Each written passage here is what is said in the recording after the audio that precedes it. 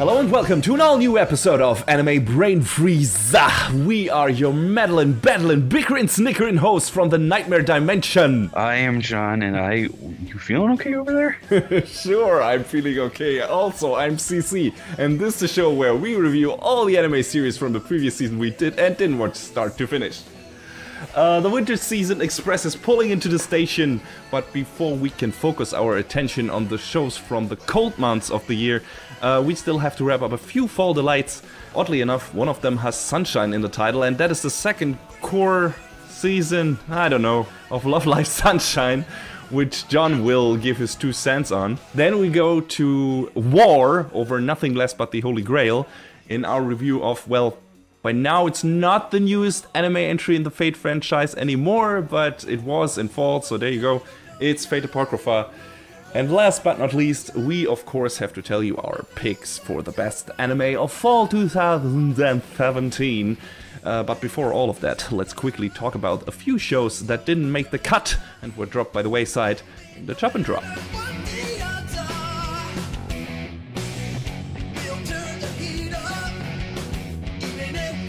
Very slim pickings for the Chop and Drop this time. I think we both stuck with most of the shows we were interested in.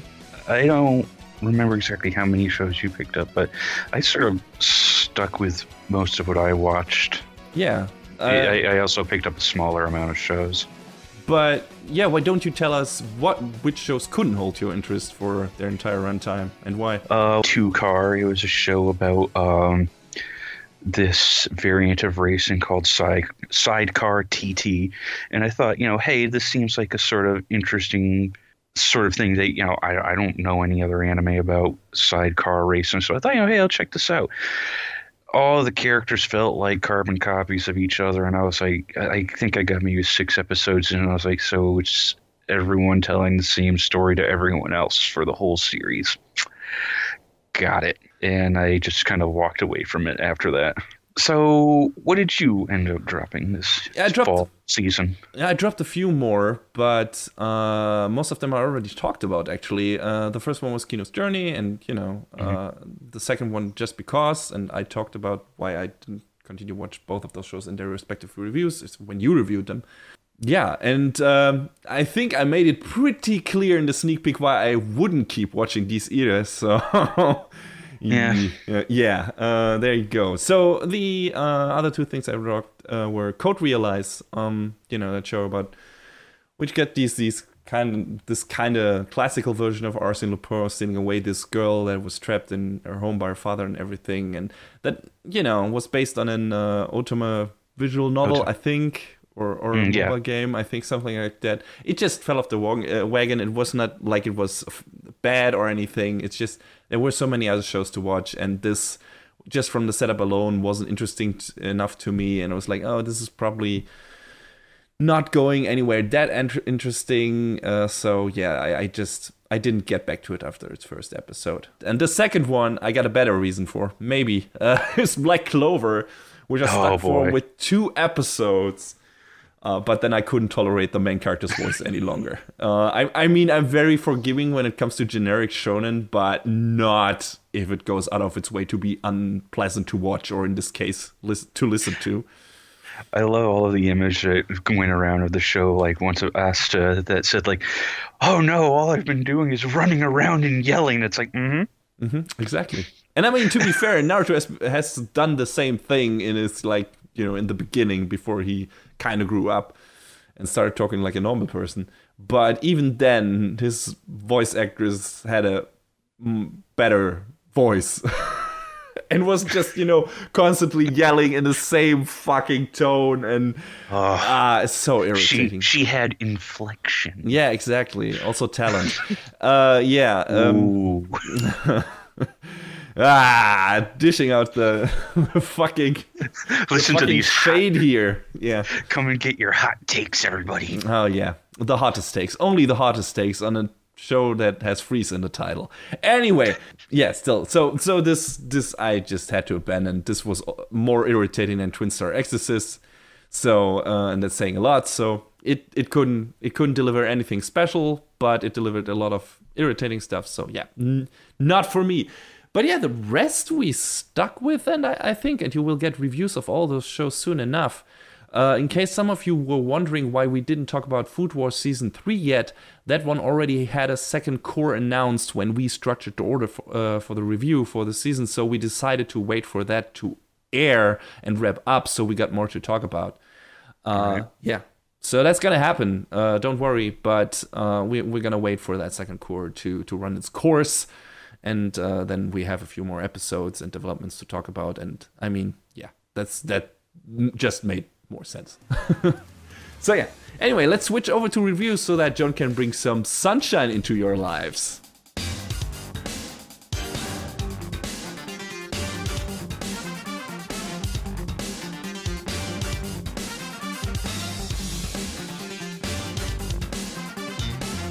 All right, so it's idle time again. Yay! In what better way? Isn't it always idle time, to be honest?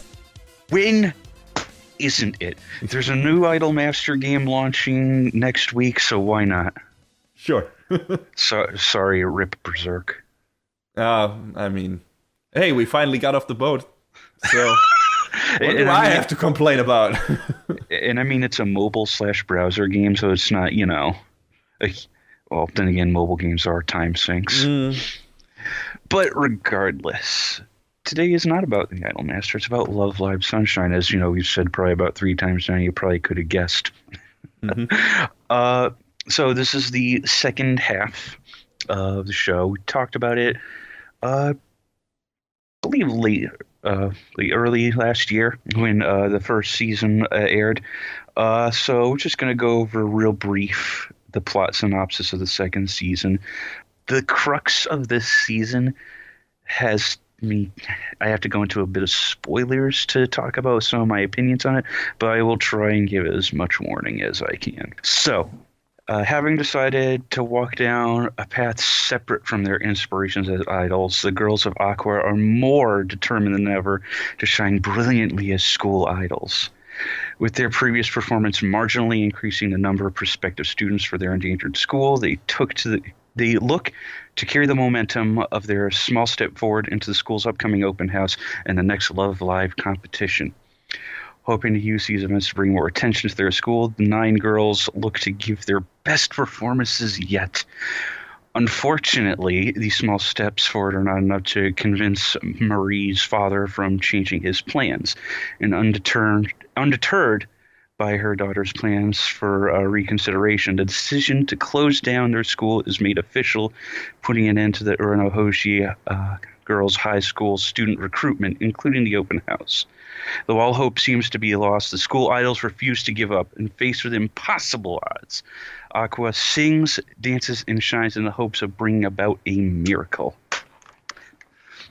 So I want to start off by saying that the first season of this show, and I said it when we talked about it last, but I feel like it bears repeating. The first season really lives in the shadow of the previous series. This one does not. Oh, that's good. I assume. I mean, you were complaining about that some of the first season felt like a rehash. Yeah, and this one, I'm going to get into that later on, why I feel exactly like that. But this season was a lot stronger and a lot more interesting and better written and whatnot. So, talk a little bit about some of the... I'm going to change the order a bit here, talk about some of the staff first. Of course, the show is animated by Sunrise. We all know what they're famous for. Gundam, Code Geass, among hundreds of other things. So this show is directed by Kazuo Sakai, whose previous big directorial credit was a show called Mushi Uta, and he's done a lot of like episode direction stuff on shows like Basilisk, Code Geass R2, Full Metal Panic, Gundam Build Fighters, yay Build Fighters, Gundam Age, and Utakata. So, got a lot of good stuff under his belt. The composition and script is done by Juki Hanada, who's worked on stuff like Excel World, Beyond the Boundary, A Place Further Than the Universe, which, for the record, I can't wait to talk about. So please look forward to that. The anime adaptation of the game Robotics Notes, several parts of Rose and Maiden, apparently some of Seven Deadly Sins. Mm-hmm. Which one? The good or the bad Seven Deadly Sins? The good one, Nanatsu no Taizai. Speaking of other anime adaptations, Steins Gate, which I still haven't watched the anime, but I played through the game. My God, that game is so good. If you haven't played it, do it. Mm-hmm. And apparently the anime is really good as well. It's one of the few game to anime adaptations that's really good and really faithful to its source. Mm-hmm. And Sound Euphonium. So, we're sort of hitting on all cylinders for all of these things that I personally love. The music, there's two separate things to talk about the music, because the music, like the interstitial stuff, is done by Tatsuya Kato, who we've mentioned a whole bunch of times, especially in regard to Food Wars, among many other things. But I was looking up, some of the actual insert and main themes. A lot of them were written by this woman Aki Hata, who's done a ton of writing main themes for other shows like Aikatsu, Azumanga Daioh, Melancholy of Haruhi Suzumiya, Lucky Star, Horizon, Saki, Super Robot Wars, The Inspector, and apparently she even had a hand in a whole bunch of video games like Snatcher, Dynamite Headdy, Rocket Knight Adventures, which is a personal favorite of mine, Contra Spirits, and Soul Edge. So the body of her work is far and wide. And it really, really shows, especially in the songs in the second season. The first season, I don't feel like the songs were bad, but there weren't as many that really stood out to me in the second season, because the show kind of comes out swinging with the new opening theme, the song called Our Future Selves Know, and it's it is immediate, and it's great, and it's wonderful. And I could probably list off about 10 or 12 songs in particular that I like across both series that I really enjoyed. What series gets the bulk, though, of your favorite songs? I actually kind of feel like I'm leaning more towards Sunshine now. Okay. One other thing I sort of mentioned last time we talked about this was the dance scenes, about the CG. Yeah. I went back and rewatched some of the dance scenes from the original series.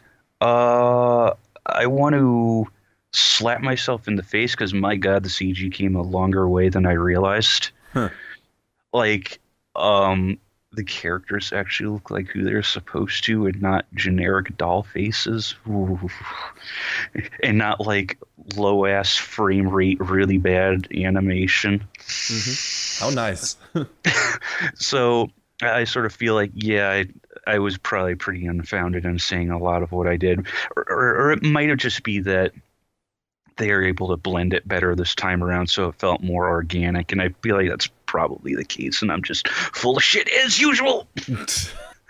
But yeah, this season of Sunshine was a lot stronger because of the fact that there was actual character development, and we got to see a lot of the characters change. You get to know each other a bit better, and not just we're going to Love Live because we can, because the whole thing in the first season where they brought up Muse, and then conveniently they weren't around, so their hook for that seemed a bit strange and not too cohesive compared to what they are going for with this second half of the show.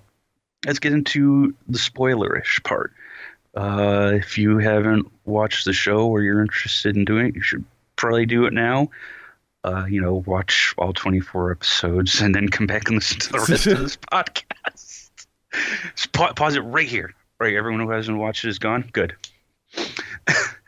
So, like we were saying, the crux of this season is that Marie's father says, he's on the board of educators that runs the Uranohoshi High School, and since enrollment is down, the decision is handed down that, hey, we're going to close down the school and merge it with another one. Yeah, I And remember. That was the setup for the first season. yeah, that was also the setup for the first series as well. Okay, yeah, well. They, appeal to them, say, hey, what if we can get more people to sign up? Okay, you have to get at least 100 prospective new students. So, what's the best way to attract attention to your school in a world where school idols are a thing? Why not go to Love Live? So the girls go to Love Live. They draw enough attention to start getting prospective students, and they don't quite make it in time, but they appeal once again, just give us a little more time. So her father petitions the rest of Marie's father petitions the rest of the Board of Education for that. They give them a whopping 12 hours. Wow. Thanks. How generous. Yeah, right. So it comes down to the wire, and they're close, and they don't make it, which I was shocked by, because what is an idol story? It's a Cinderella story. It's about, everything will work out in the end. Yeah, you expect right? them to like come through and, hey, this will work out. Happy feelings. Yeah. And that was maybe a little over halfway through this season. But it's one of those things where I was sitting there watching, I was like, they have so much time to walk this back, and I was afraid that's what they're going to do, and they didn't. Nice. That's so surprising. Yeah, it's a bold decision for this sort of thing, for this sort of show. I mean, and I feel like, honestly, it was stronger for it, because what other way would there have been to distinguish it from the original show? We have these two functionally identical shows, but at least, this one has a better, like, much stronger ending. It's a lot more impactful and poignant, I think, because it's sort of like this is the end of this chapter, It just feels a lot more like they took the concept of the original and wanted to mature it in this way, that, these sorts of things. These sorts of things don't last forever. But, the girls look to it, with their heads held high. And when the decision is handed down, they still go to Love Live to compete, but it's not for their initial goal. For now, they change it to be like, let's, our school might be gone, but let's make a name for it. Let's leave it in the history books. And they do. Let's leave it in the memory of the people with our songs, I guess. Right. And they do that, and it's great, and it's just really, really, it's really, really strong. It's a lot more emotional than I was expecting. Yeah, because it comes from a deeper place, right? Yeah, definitely. Or more sincere, because it feels more realistic, because, like you said, things don't always turn out like in the movies, quote unquote. So. Right, exactly.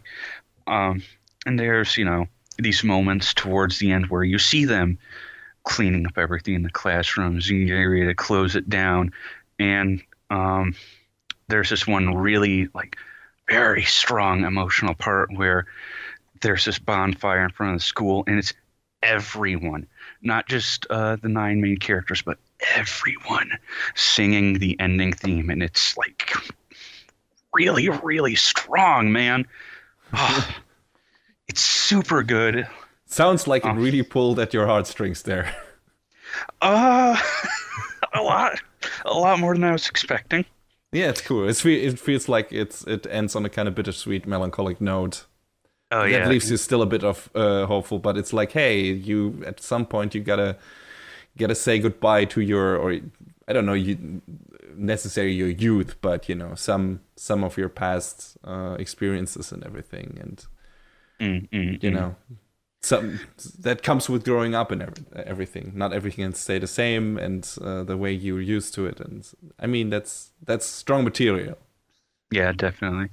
And it's because of that this show I went from being sort of to God damn it was really good in the end. I'm just glad it was able to get out of its own shadow to be, something a bit more special than I was expecting. So do you think that was the plan from the beginning, to let, that it would take this course, or did they, like, I don't know, course correct halfway through because people were complaining that it was too close to the original? I mean, I did read some reviews of the first season after, just to see if other people felt the same. And I mean, yes, a lot of people were like, yeah, it feels like a retread. So maybe that was the swerve that they were going for. I don't know. I can't say what went through the heads of the people in the writing room. I wonder. Yeah. Maybe there are some interviews that shed light on that, but yeah, I don't know either. Obviously. Yeah. Maybe I'll try digging a little deeper on that, but I had a hard time turning stuff up, so might as well list out the songs that I really liked, because why the hell not? Sure.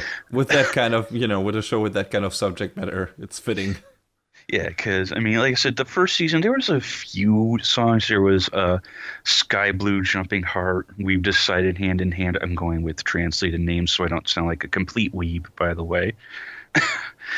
Feelings Become One, and rather than talk about our dreams, let's sing them. That's a great name, by the way. And then the second season, there was, like I said, the new opening theme, Our Future Selves Know. My Dance Tonight, Miracle Wave, which has probably the best dance scene in the second season, because we see glimpses of the girls throughout both seasons, training up and doing the choreography for their dances. And there's this one where Chica wants to do like this triple like backflip thing, and she's having this hard time doing it, and it's really difficult. And then when, it comes for the time to actually do it on stage, she nails it, and everyone else is amazed. It's a really good scene. Other songs, there was Awaken the Power, Water Blue New World, Wonderful Stories, and another great name, Where Can You Find Courage in Your Heart? Mm-hmm. So how many songs are there, in each given season? Oh, there is a lot. But not one new song each episode, right? No. Probably like every couple or every 3 episodes. But, they also have the albums with extra songs on them. They had the preview videos for between each and during each season, for like, hey, get hyped for the new show coming up sort of thing. So they would, make their own PV with a new song and a new dance to hype it up. Just because, hey, did you forget? It's an idol anime. I guess the note we can leave this on is that, yes, the first half of this show is weak in comparison. But if you have the patience to get through that, this second season definitely rewards that patience very, very much.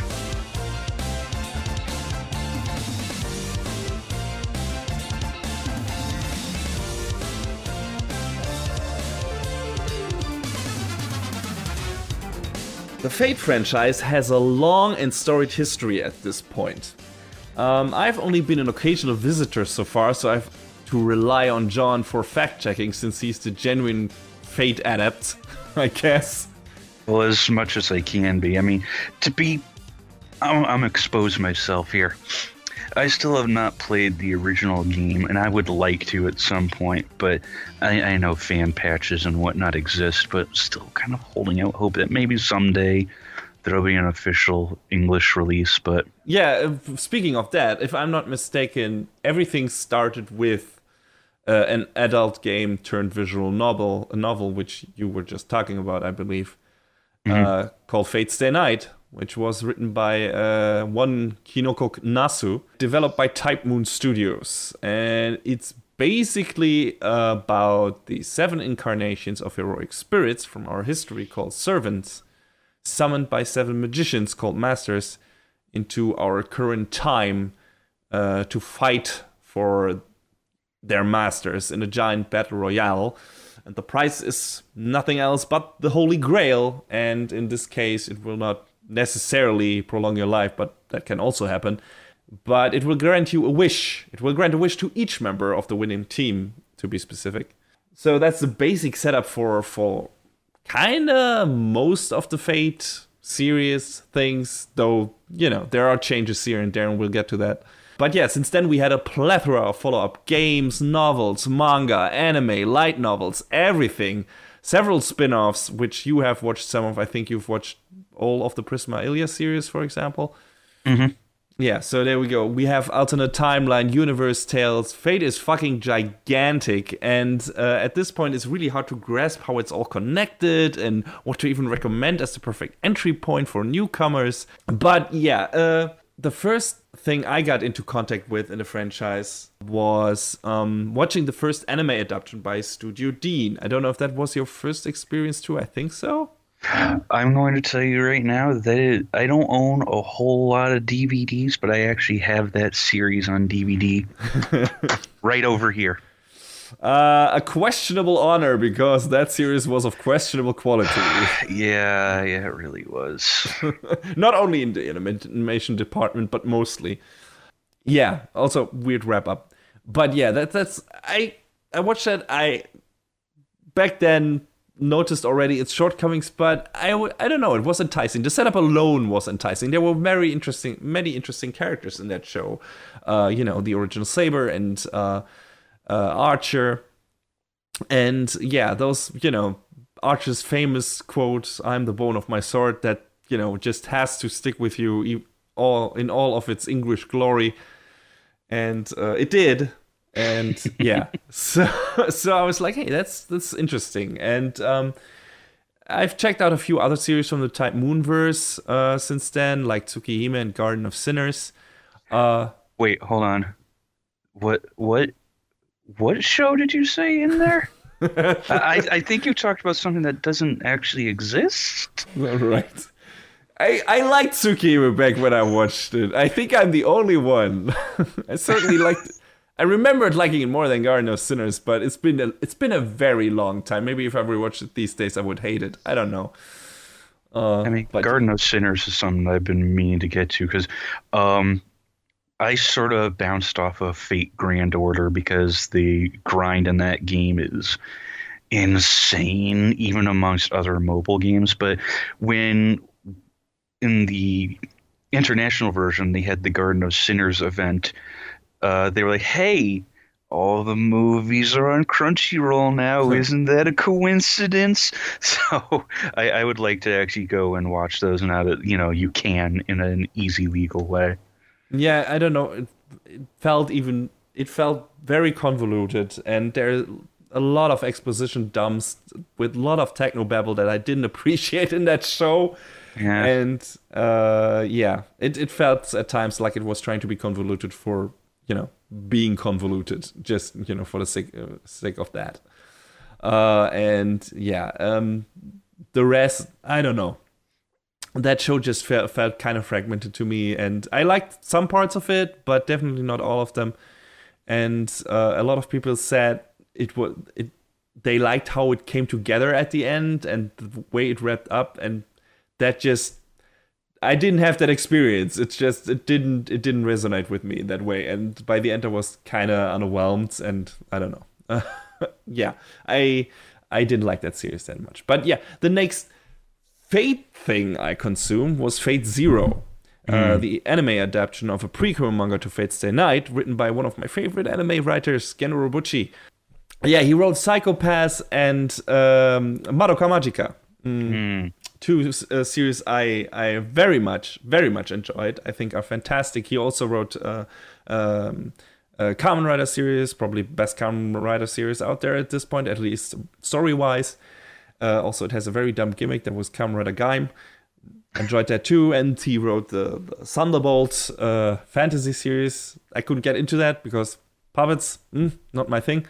But yeah, Fate Zero was fantastic. I loved Fate Zero. The visuals, the characters, the story, everything about that series were great. Pretty much from beginning to end, I was totally hooked. I think you also got a lot of love for that series. It's probably my favorite of the Fate series so far, and I think that's the one that sort of cemented Ufotable as the Fate studio, or the main Fate studio, I should say. Yeah, and rightfully so. I mean, that series just looked fantastic. The fights, the effect worked, everything, just amazing in that show. And yeah, it ended on a really strong note too, and not on a happy note. Jesus Christ, definitely not. But on a poignant one, and yeah, good stuff, really good stuff. Definitely, Fate series, definitely my favorite.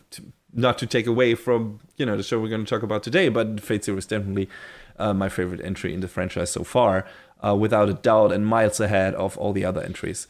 But after that came the new anime adaptation of Fate Stay Night, adapting a different route. First, Studio Dean, the visual novel had 3 routes, I believe.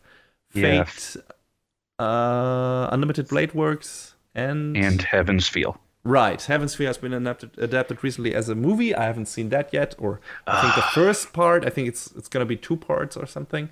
I think it's supposed to be 3 parts. Or that, right. So yeah, that's still happening. But yeah, the second anime series adaptation was adapting the Unlimited Blade Works route, which was more concentrating on the story of Archer and Rin, I think, while the Fate route, original one, was more concentrating on Shiro and Saber. Hey, don't forget the Blade Works movie by Dean. Yeah, that was also a thing that happened. I actually have not, I've forgotten everything about it. I have not watched that one. I just, when I was planning to, and then I was like, oh, Ufotable is going to be doing the Blade Works series. On it. Yeah. Yeah. Well, the animation in this new adaptation was certainly a bazillion times better than in the Studio Dean version. The story was kind of mixed bag for me. It started pretty strong, in my opinion. But in the end, it just couldn't follow up on the great setup constructed by Fate Zero, I think. And yeah, at first I thought, hey, this feels different enough from the first adaptation because, like, they went for a different route, more other character focus and everything. And, some of the story paths changed up and what happens to some of the characters. And like I said, the build-up was pretty good. But the second part of that show was where it went downhill for me pretty fast. And I don't know, the finale was not, I don't know, didn't feel that strong to me. And I don't know. It just, I don't know, how did you feel about that second adaptation? I think you liked it, right? Yeah, I mean, I enjoyed it for what it was. I mean, I get from beginning to end. Yeah. All right. I mean, I get why you might have a few misgivings about it, but I don't know. I feel like as a whole, it was still pretty enjoyable. One of my biggest misgivings is that Shinji survived. Well, isn't that always a misgiving when he survives? Because it doesn't matter what timeline, it doesn't matter what universe, it doesn't matter what series or spin-off or subgenre, Shinji Mato is always a dick. Yep. Well, here's hoping that he dies a horrible death in Fate Extra. In Fate Extra. I mean, I haven't watched past the first episode, so I don't know if that already has maybe happened. I hope so. Anyway, I'm gonna catch up on that soon, and then we'll see. Don't spoil me. Anyway, I won't. Yeah. But that's pretty much, all the stuff that happened Fate animation wise for Fate. Like I said, there were the spin-offs with Prisma Ilia, which took some characters from Fate Stay Night and turned it into a magical girl anime pretty much. But I haven't checked that one out. So, but you vouch for it, right? It's pretty entertaining. It's goofier, but it's fun. It's actually one of the few series that Silverlink will actually, do good work on. Yeah, right. So lots of different entries in the franchise with varying quality. So I went into this newest entry with somewhat hopeful but also wary attitude, especially since at this point the concept was starting to lose its freshness. So yeah, how do you make this Magician Heroic Spirits Battle Royale interesting again if it has already happened on screen several times? Well, it's actually kind of easy. You throw a bunch of the established rules overboard and get fucking crazy, which is what Fate Apocrypha did. By the way, there will probably be some spoilers in this review. I'll try to give you all a heads up when that happens, but be advised, just in case you don't want to know anything. But yeah, Fate Apocrypha, which is based on a light novel series, is about two clans of magicians duking it out, pretty much, each with their different reasons for engaging in the fight for the Holy Grail War. We got the red faction, led by Shiro Kotomina, and the black faction, led by Darning Preston Igmilinia. That's a fucking name for the books. That name, every time I hear, I'm like, shut up. Yeah, it's a weird mixture of Yggdrasil and Melinia, but why couldn't they just stick with one of those? So I don't know. Why couldn't you have chosen a name that actually rolls off the tongue? Because it's Fuck it. We call it the Iggy Clan. That works. So the Iggy Clan. Anyway, now here's already is where Apocrypha already sets itself apart from the Fate series that came before it, at least anime-wise. So each side in Apocrypha summons 7 servants. So we have 14 as a whole, 2 of each class. So naturally, there's lots more fighting to be had and a vastly extended cast. And also, this is an alternate timeline, and the events of Fate Zero and Fate Stay Night did not occur in this world. As such, just from the setup alone, this kind of makes it a good entry point because you don't need to have pre-existing knowledge from what came before it. If you wanted to get into, like, say, make the first thing watch be the new Fate Stay Night adaptation, which takes some of the stuff that happens in Fate Zero and expects you to have watched that. That doesn't make it as easy. I still consider Fate Zero to be the best entry point just because it's the best fucking series in the franchise. Mm-hmm. But just from the setup alone, Fate Apocrypha is not the worst point to start at, just because it says, okay, that shit didn't happen. We are starting over. The Holy Grail War is an existing thing in this universe, and it has happened before, but all the other stuff that we've already done in the series, that didn't happen because alternate timeline and everything. So yeah, we also got a new class called Ruler, which hasn't been used in the anime adaptations of the Fate series so far, I think. Mm. And yeah, none other than Jeanne d'Arc is incarnated in that class. Just taking over the body of a girl instead of being incarnated from her, I don't know, spirit form. She's supposed to be a neutral judge, but since some players in this game of chess, kind of don't play by the rules, she has to pick a side, multiple sides actually, once things get wacky. She's also kind of supposed to be the main character, along with a homunculus called Seek, who is initially brought to life as a tool for the Black faction, but who has a much bigger role to play in the fight in the battle than just being a simple cannon fodder, as it turns out. So yeah, John, why don't you tell us about some of the other characters? Well, I mean, one of the things that they sort of issue in this series is that in all the other previous Fate series, one of the big cruxes is discovering who your opponent is, and that can obviously be discovered by what their fighting style is, what their weapon is, and their tactics, and you could derive from that your X or Y class. And they sort of just said, nah, hey, screw that. We're just going to start throwing our true names around because why not? No fucks given, right? Yeah, just sort of right out the door, which sort of, I guess, helps expedite the process, but also removes a little bit of the mystery. Yeah, it's a different approach. The tone of the show in general is kind of pretty different from what came before it. It feels more like an action blockbuster than the other shows did. Right. Yeah. I guess you could say that. Mm-hmm. I mean, what better place to start on a Fate series than talking about the servants? Because why not? Yeah, So, integral part. yes. So on the Yggdrasilia, on the black side, The fuck that name, dude. Iggy side. Yes. You can call it Iggy. I'm gonna keep calling it black side. Because why Sure. not? Yeah, on the black faction side. So on the black faction, we have the Saber Siegfried. We've got the Archer Charon. The spelling of the name doesn't seem to agree with the way they were pronouncing it in the show. So Yeah, well. that's Japanese for you. Yep. Sorry, everyone in Japan. That's a It happens. that's a little bit of a blanket statement. That's not right of me to say. Mhm.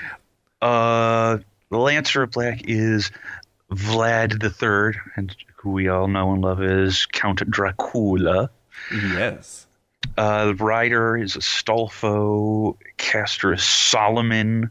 Berserker is Frankenstein. Uh-huh. And the assassin is One of my favorites. Jack the Ripper. Not Jack the Ripper, but Frankenstein. Nobody likes Jack the Ripper.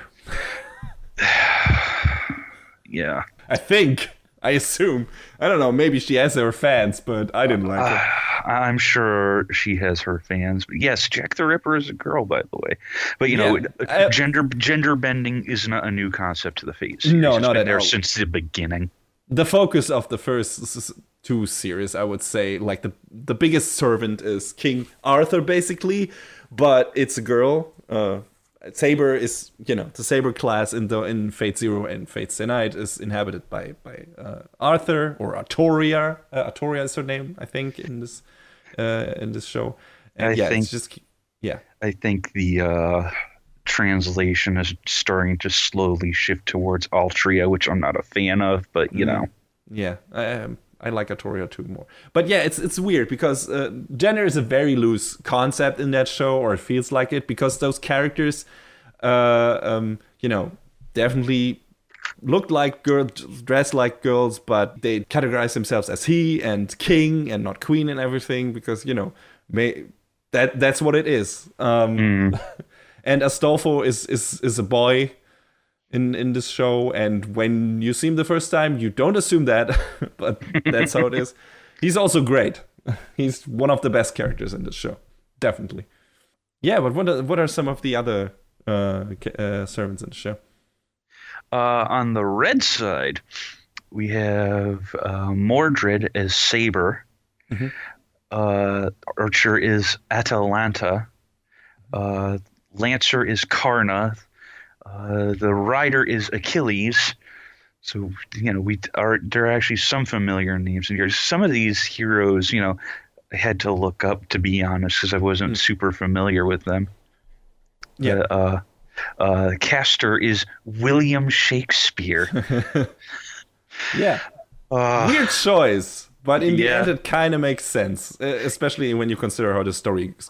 But basically, each servant in the Fate franchise has like a special magical skill. Sometimes that relates to their weapons. Sometimes that relates to, I don't know, some magic trick they can perform. And I don't know, Shakespeare, I think, has, without taking too much away, he can spin the story in a certain way. And I guess that would be fitting of a caster role. So yeah. But I mean, Fate Grand Order has also proven that servant classes are not hard and fast, apparently. Anyway, the red side Berserker is Spartacus, and the Assassin of Red is Semiramis. Yeah, lots of colorful characters, and as usual with the Fate franchise, if you know anything about the historic figures or, the figures from fairy tales and folklore that they use, you will get much more out of the show because, just it's just fun to look at these weird wacky anime interpretations of these historical figures or, fairy tale figures and say, okay, that's what they did with that. That's interesting. And I always appreciated it about the Fate franchise. In the first 2 series, like more to find out, who's that character, and make this more of a mystery. And in this one, like, oh, hey, here's this wacky version of Frankenstein. Just go with a giant electric hammer. And it's just wacky. It's fun. It's cool. Some neat designs there. And we spoke of Saber class and Arthur being, the one in the previous series being the focus. And this time we got Mordred, which is, of course, Arthur's son from the legend. And also a girl, again, but very much different character. Much more forward. Arthur's Saber was much more reserved and cold and, I don't know, good manners. And Mordred is just a fun, booze-loving, adventure-loving scamp. Very loud, very aggressive. I don't know, fights with cats. But yeah, she gets or he gets a great partner in Shishigo, who is a necromancer and becomes pretty much Mordred's master, or not pretty much, becomes Mordred's master, summons him. And I first pegged them to be the main characters of the show, and they should have been. Yeah, you get that initial feeling, don't you? Yeah, they feel like titular characters. They, the first episode is pretty much about them and how Mordred is summoned by Shishigo and everything, and how he, enlists into the ranks of the Red faction and everything. And it obviously like, okay, this is a setup for their journey, and the series might have profited from them actually being the main characters, because, to be honest, they are the most interesting ones, not just because they're the most fun, because they are pretty much, Astolfo aside, but their dynamic is great. The way they talk to each other, the way they, immediately understand each other and can do like these amazing tag battles and work together is just a blast to watch. And every time those two were on screen, I had the best. I had the best time. And I think my only misgiving there would be that they are not, the main character of the story, because this story is more about Zeke and more about Jan.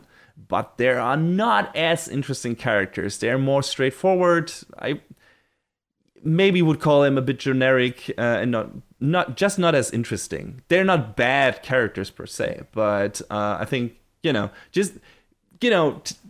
talking about that now, taking this away, because we were joking about going to war over this, which we are obviously not gonna do because we are well-mannered people. Are we?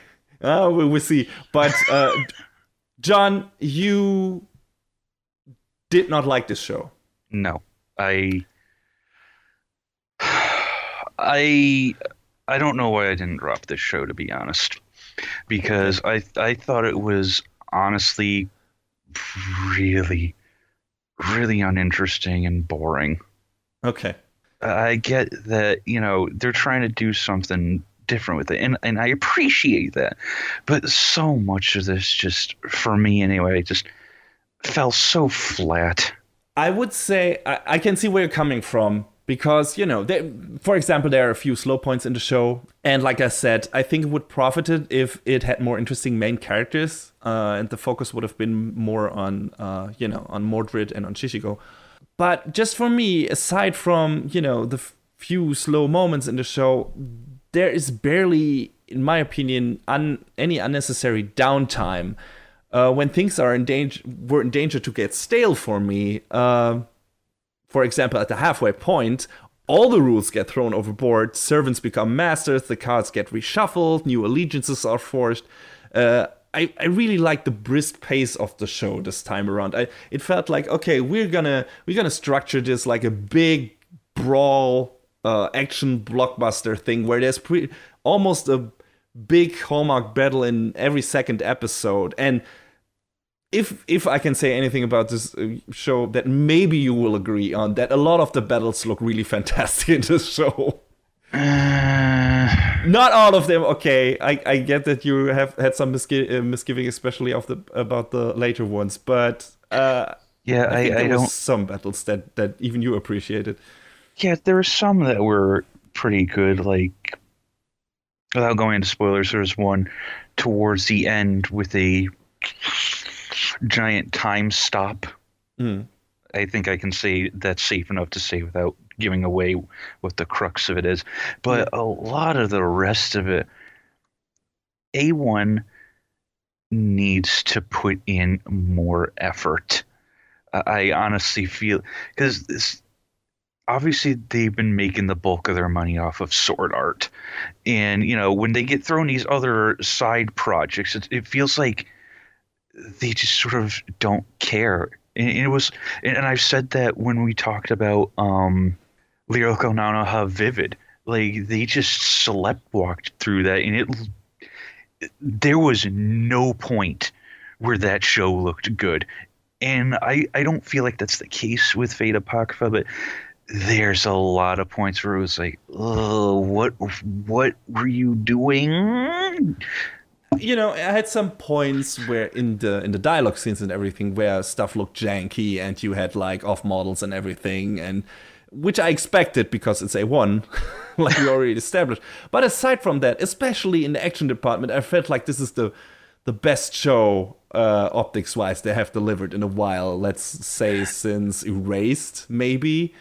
And I know it looks very loose at times. It feels like, hey, you got more blobs of colors than everything, but yeah, especially in those kind of kinetic battles, I can tolerate, I can accept this kind of loose pencil work and everything if it feels like there's some motion there, feels like I said, if it feels really kinetic and well directed, and that's how it felt to me. I thought the action direction was really strong. Like it always felt big. It always felt like there was a lot of great camera work, and I love great dynamic character work. And I thought there was a lot of that in that show, and that the battles pretty much always got me invested and interested, and even if it was between lesser characters, because a lot of those battles, in my opinion, look really good, albeit not super sharp at times. Yeah, there were some parts where during some of the action sequences where it's like, oh, this looks good. Why does this look like a sketchboard? Why? And that immediately was like, nope. Yeah, and I don't know. At times, I really enjoyed those sketchboard scenes, as long as it's not all the action scenes, but sometimes okay, there's so much going on here that it feels like I don't know, this scene is coming alive, and it's there's so much thing happening that everything like blends together, but I can still kind of make out what's happening, and I don't know, that feels just like, together with the fucking sound editing, and that was also really strong in this show, like the explosions when stuff gets destroyed, when the servants use their special weapons, their noble phantasms, and shit explodes everywhere. My fucking surround system really got a lot of stuff to do with this show. I got some real enjoyment out of the sound work too. Good stuff. I just, I can see why you might not like some, the look in some parts of the show, but I really think that's some of A1's strongest work. Compared to other A1 stuff I've seen, 80% of Magi does, look like the worst parts of fucking Apocrypha. And only one, or let's say 1 to 3 episodes look as amazing as some of those battle scenes, if at all. So, and I really enjoy that show. So A1 is, like you said, the best stuff that they have produced is Sword Art Online, look-wise, and pretty much the best stuff I've seen so far, anyway. I mean, Alt Noir Zero good too. If there's one thing good thing you can say about that show. And like we mentioned, Erased looked pretty good for the most Yeah, part, though. yeah, Erased too. Really solid work there as well. But yeah, I think action-wise, this show is a standout, especially in terms of direction. Like I really, really, really especially enjoyed the camera work. Yeah, the other thing that I can see where people might have trouble with is that a lot of the side characters, some servants and masters too, are getting the shaft in terms of character development because there are just so goddamn many. I, for example, would have liked to see more from Frankenstein. I mean, I liked her story, the bit that we saw of it, and the relation to her original mythos that everyone knows from the movies and everything. But I would have liked her to be a more prominent character than she was because I thought she was really cool and fun and interesting. Yeah, But I thought the dynamic between her and Collis was really good, and I wish they had done more. Yeah, that's again, that's probably the one thing that I would complain about in the show is that they decided to give some of the characters that are maybe the least interesting the most prominent roles, like Sieg and John. Yeah, that's a problem. I mean, I like how Sieg and John's story wrapped up, and I think you didn't like that either. If I remember correctly, you hated the ending pretty much. Oh my god, I thought the ending was the stupidest shit I've ever seen in any Fate series. Okay, tell me why. I mean, spoilers, people, of course, when we talk about the ending now, but I want to hear John's thoughts on this. Oh, the third magic is threatening to destroy the world. Guess I'll turn into a dragon and carry it to the other side of the world. What? Yeah, here's the thing, though, and here comes into play. If you know more about the the origin of those characters and their stories, then sometimes you can get a bit more out of this. And Sieg turning into a dragon made total sense for me, actually. Because his story, his origin story from the Ring of the Nibelungs saga, in context of that, all of that kind of makes sense somewhat, because Fafnir, the dragon that Siegfried slays in that story, stole like this ultimate treasure in that tale, which in this universe, of course, would be the Holy Grail. And if he is the character who slayed that dragon and got this dragon power in that weird fantasy setting. And if Shakespeare wrote that fucking story, then, of course he would turn into the fucking dragon who steals the treasure and takes it somewhere where it's safe and where it can't be abused. And yeah, like I said, as always, it helps if you know some of the historic background and folklore, which in this case, I kind of did, only loosely. I'm not super familiar with that story, but a bit. Learned about it a bit in school and everything. But yeah, knew enough about this to make it feel like it wasn't coming out of nowhere for me. And it also made for a nice, happy ending, which is not necessarily a staple of the Fate franchise, I think. Oh, I'll just turn back from being a dragon into a human and live happily ever after with the Maiden of Orleans. Okay. I like that. I really like. I like that those two got a happy ending. I needed that. I loved that, and Shakespeare was also happy about it. What happens when you put together two stale pieces of white bread? You get a nothing sandwich. Yeah, I guess that's fair. But just in terms of the overarching plot, it's like, yeah, these characters are not super interesting. But at least I can understand their motives. And they're not unsympathetic or anything. So I was glad that they got a happy ending. The one I would have liked most is if the story was about Shishir and Mordred. But then again, that story would never, probably wouldn't have had a happy ending. Not at all. Yeah. Everyone dies and stuff like that. But just the same, the buddy cop, they basically had a buddy cop dynamic, like you said when the show started off. Oh, yeah. And that was great. That was awesome. And then it was like, where are they? Where are Mordred and Shishio? Yeah, that, a misplaced focus. I wonder, this is based on a light novel, so there are not different routes there. But, maybe we get a different interpretation one day where those two are the focus. I really hope that can happen. I mean, I know there were some changes made from the original LN, like, oh yeah, people were wondering about that, right? Or complaining because I tried to do some research on it and I couldn't turn up a whole lot. But the one thing I know for sure is that Siegfried and Jean are supposed to meet up way later than they do in the show. So okay, yeah, I wonder, was that that would have been a better choice to bring them together earlier if they had more interesting development with each other.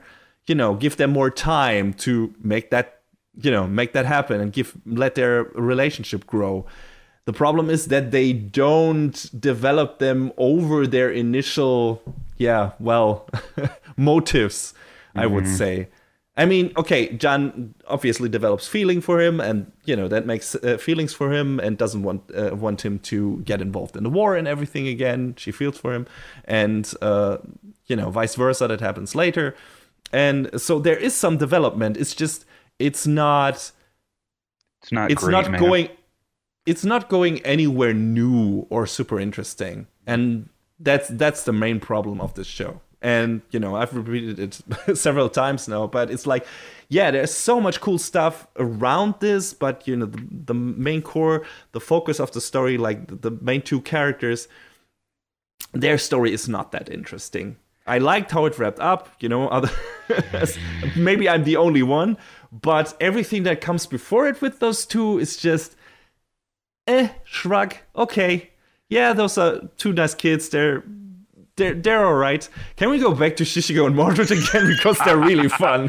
You know who I actually thought was kind of interesting? An interesting factoid about this is that this is this character's second Fate series appearance, and as the second appearance as their servant type to boot was Dracula. Oh yeah, when did he appear before? In Fate Extra. He was also a Lancer there. Oh. So wait, is he going to be in the Fate Extra anime now? I'm a couple episodes behind on that, so I don't know if they've gotten to that part yet, if they're going with the story I think they're going to, but maybe, I'm not sure. I sort of feel like it was interesting the way he was saying to Darnik, hey, don't use my noble phantasm. Because, Vlad the Third, his reputation precedes him for being, a very bloodthirsty, monstrous sort of guy, Count Dracula. And, I sort of felt like it was interesting that, he didn't want his noble phantasm to be used because that would expose that ugly side of him that he sort of wanted to keep hidden away. And I thought that was neat. And I feel like, maybe they could have done a little bit more, but, then Darnik decides to be a dick and, Yeah, but very effective in the way that it's the second series in the same year that made me feel sorry for Dracula, the other being the Castlevania anime that also has Dracula as a tragic figure, which he was pretty much in here as well. Like you said, he fights for the black faction, and we're talking like there is a clear. We haven't made that clear. There isn't a clear definition who are the good guys and who are the bad guys in this war at the beginning. It seems like the black faction are the bad guys, but that's not clear cut, and stuff gets even more muddled later on. There are some people that you initially pack as that kind of character, and they might surprise you. There's one specific character I was really who I packed like this perfect total incompetent asshole, and who really turned around by the end. And that I think I know what you're talking about. Yeah, I also really appreciated that. I was like, oh, I didn't see that coming. I didn't see the character turning out this way. Great stuff, Fate Apocrypha. Thanks. Caught me off guard. But yeah, also Dracula. Tragic figure because, like you said, he doesn't want to use his noble phantasm. What else could it be than vampire powers, right? And he never wanted that power apparently, and he never wanted to use that, and he hates it. And yeah, for Darnik to use that, and it's just such a shitty move. It's such such a mean, sad scene. I mean, like I said, I felt really sorry for Dracula in that moment, and especially he was not being an asshole in the series. You would expect to be him, like he's the general of, kind of the general of the black or the highest ranked servant on the black side, but he doesn't feel like he's a super arrogant asshole or anything. He just feels like a noble spirit or something. Yeah, he's just there to help lead the other servants, and that again, that's interesting. That these two shows, this and Castlevania, made him out this way, because you always think of Dracula and I want to suck your blood sort of creature, yeah. But it's interesting to see the writing in other shows, sort of put that in its head a little bit. Yeah. Not in a way that, Dracula did nothing wrong, obviously, but, Yeah. It's like, okay, we got, again, shame that the focus is too much on the characters that are not that interesting. They also wasted like 2 or 3 episodes on fucking Jack the Ripper, who nobody gives a shit about. It's like, okay, really? Yeah, that's a sad character with a sad story. It's just also kind of annoying. But, yeah.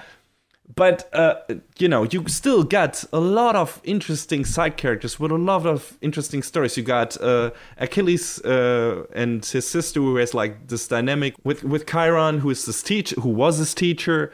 And, you got different interesting character relations. It's just a shame that some of the characters don't stick around long enough to do something more interesting with that. Just because they have to move the plot along and have to get rid of some of the characters. What I like, though, is that even when some of the servants are killed, their masters still stick around, which didn't really happen in the previous Fate series. I think, if I remember correctly, once a servant was killed there, most of the masters, lost. I mean, they didn't completely exit from the series or anything, but they didn't, play really a part in the main story anymore. They maybe got an epilogue or something, but they weren't, that important to the story anymore. And I feel like in this series, at least some of the masters still have an integral part in where the story is going, and mounting, certain attacks and putting some plans into motion. And I appreciated that. It feels like, okay, these characters are not just in here to fight, but they're also, with their servants, but they're also in here for other stuff. And, that gives those characters a bit more development. And I just liked how this series handled some of its side characters, even though, like I said, some of them weren't long around, enough around for my taste, especially Frankenstein. Best girl? No, probably Mordred. I don't know. Hard to decide in this show. Yeah, I mean, the overarching plot and the obvious main characters are a bit, but I do wish, there were more focus on the side characters from, more than there was. Like, even like, I don't even know how you would begin to do that differently or better. Because, I mean, I don't feel like an OVA or something would lend itself well to this sort of thing. Because, we know how everyone's fate turned out anyway. Yeah. Exactly. I mean, some characters get nice wrap-up and epilogue here in the show, and of course not all of them, because, barely any of them survive. That's the way that fate goes. I don't know, maybe the light novels have enough different stuff in them to make them worthwhile checking out, or there's a manga adaptation too that's still running, I think. So yeah, maybe there's enough different stuff in there to give the story a new spin that makes it work a bit better, at least regarding its main plot. And, maybe shift the focus. I mean, it's hard to completely shift the focus to a different set of characters if the story is kind of built around another set of characters. I mean, you would have to completely, change some of the layouts of the battles and story developments to shift the focus to our favorite pair, to Shishigo and Mordred. But yeah, I don't know. I would just appreciate a fucking spin-off series, like 13 episode road trip series with those two. I watch the shit out of that, man. Like, that would be amazing.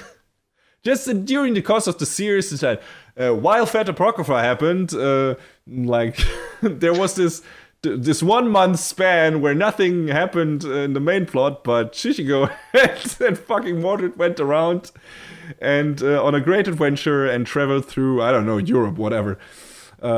Make this a fun thing, like a Lupin-esque series. I don't know, something like that with those two characters as the mains. I would really appreciate that. I mean, apparently, I really like to see. Apparently, the original writer Higashida did write a kind of sort of side story about Jack the Ripper, but Yeah. yeah. But and this is something I just learned while I was looking it up. Apparently, the story ties into a canceled MMO. Okay. So maybe they could have used that to expound more details, but all the could-have, should-haves, would-haves, and we'll never know at this point. Yeah.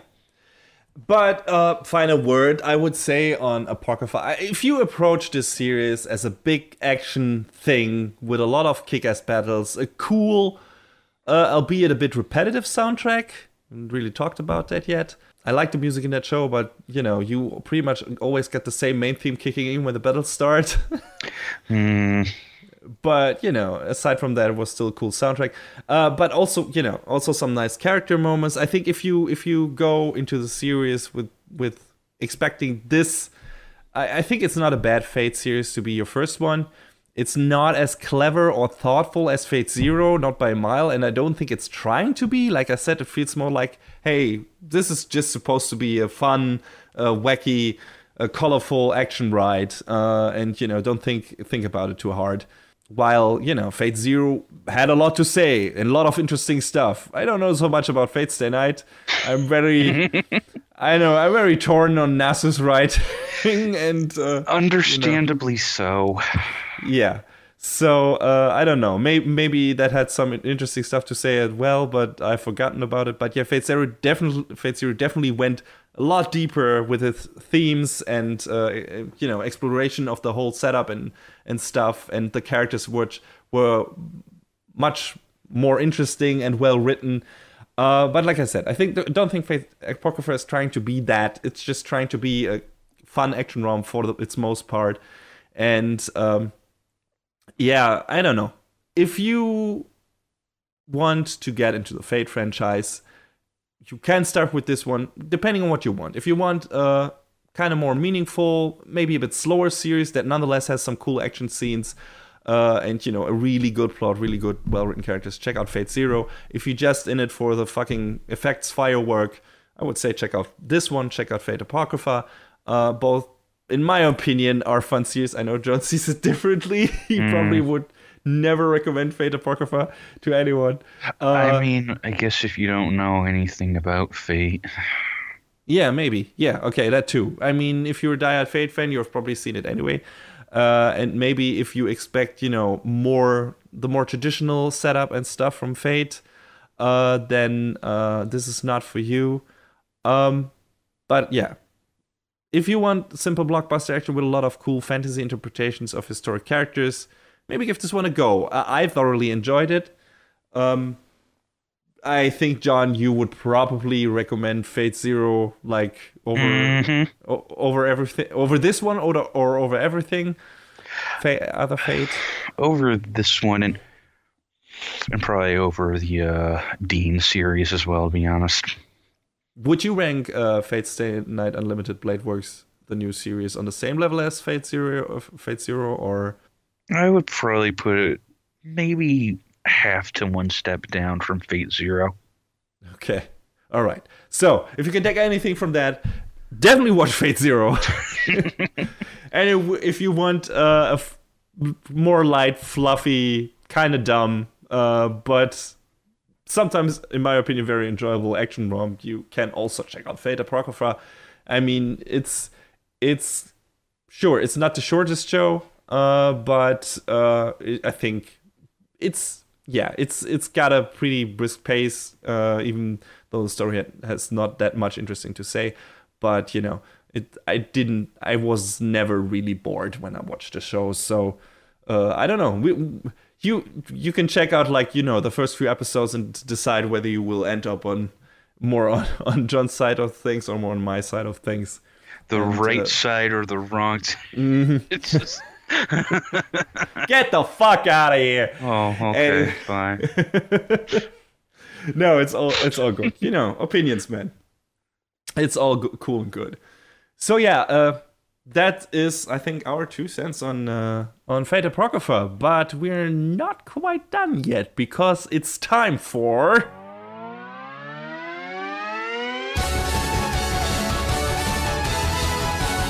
Best of the Season. So yeah, best of the season. I think for you it was a bit easier than for me this time. John, why don't you tell us what won best of the season for you? I was actually able to narrow it down to 2 shows this time around instead of, what was it, like 5 last time? Oh yeah, last season was brutal. Yeah, I kind of threw this idea back and forth in my head a lot, but I feel like my favorite show for this season was probably Recovery of an MMO Junkie, even with the baggage that it initially brought along. Because, like we said the last time I mentioned it in a single breath, now you can enjoy it guilt-free. Yes, exactly. But it was so well written. It was so well written for what it was. The studio used their budget so smartly, and it was just I just really loved everything about it. It was a fun, relatable story with interesting characters, and I couldn't recommend it enough to someone who's looking for a rom-com aimed towards an older audience. Sure sounded like it, and I might still go and check it out. I don't know. I mean, I'm not into rom-coms, but it sounded like this was at least more in the direction that I'm interested in than the usual high school rom-com stuff. And it's also a slightly shorter series, coming in at 10 episodes. So yeah, not a long watch. Yeah, speaking of which, my pick for best season. Well, let's talk about the shows that were actually contenders. I mean, there were quite a few. So one of the contenders was Blood Blockade Battlefront and Beyond, which was fun for me, but I ultimately liked the first season more than the second one. So I didn't feel like this would be up on the pedestal. I don't know how you... Was that was that your other contender, John? I had thought about that, but I think... I don't know if I agree that the first season was better than the second season, if one was better than the other, really, because I did enjoy both of them. They were very different in feeling. Yeah, I enjoyed both of them for different reasons. But my other contender, because I needed something to elicit a very powerful emotional response out of myself, was Love Live Sunshine. Hey, there you go. So, because I guess I shouldn't be afraid to admit that I cried like a little bitch during several moments in the show. So that's all right. That's good. I'm always glad when a show manages to call out big emotions from people. So I'm glad that Love Live Sunshine managed to do that. So yeah, all right. Well, yeah, but Blood Blockade Battlefront, like I said, enjoyed the first season more. The next contender, of course, like you just heard, I really enjoyed Fate Apocrypha. That would also might have been a choice. But more of a light, fun action rom. Couldn't stand up to the other 2 things that I had picked out. So it had to be decided between Land of the Lustrous and Girls Last Tour. Before this recording, I still wasn't really sure which one I would have picked. So I'm going to decide right now. I think I'm going to go with the same reasoning I used when going with Recreators over Made in Abyss, which is, I think both series deserve to be at the top, but Land of the Lustrous will probably get a second season, so it has another chance to win. And I think what I like most about the show was the potential of where it might still go. If this show would stand on its own, it would, it would not be enough for me. Like, but I can see where it goes and what it might do, and that is even more interesting to me than what the show already did with, with the episodes it aired. So for now, yeah, I'll pick Girls Last Tour for best of the season. A great self-contained slice of life story that has some interesting things to say with 2 super sympathetic main characters, a lot of heart and sorrow and hope. I told you in the previous episode why I love that show, so I won't repeat it here, but it's not a long series, just like Recovery of an MMO Junkie. Go watch it. It's great stuff. That's all I can say about it for now. If you want to hear more and why I picked it, go back to the previous episode, to episode 47, and check out my review of Girls Last Tour. Anyway, that's it for fall season 2017. We'll see you in a few weeks with our sneak peek for spring and our first review for winter. Until then, stay frosty, sunny. I don't know. Yeah, don't let the snow get you down. It's 3 days into spring, man, as of this recording. Just do whatever floats your boat and stay fresh, I guess. We'll see you guys in a few weeks.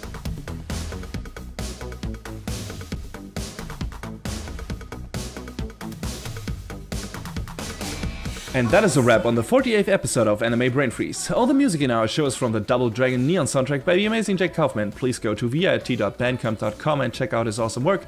Our show is available on most of the popular podcast services, but it's always worth visiting animebrainfreeze.com for some interesting articles linked in our episode release posts. Follow us on Twitter at AnimeBrainFreeze, we tweet regular updates and fun anime-related stuff there. Leave us comments and questions on Facebook and our YouTube channel, or send an email to animebrainfreeze@gmail.com. We would love to read your feedback. Thanks for tuning in, we hope you had a good time, and please join us again on our next show. Macht's gut. Take care, everybody.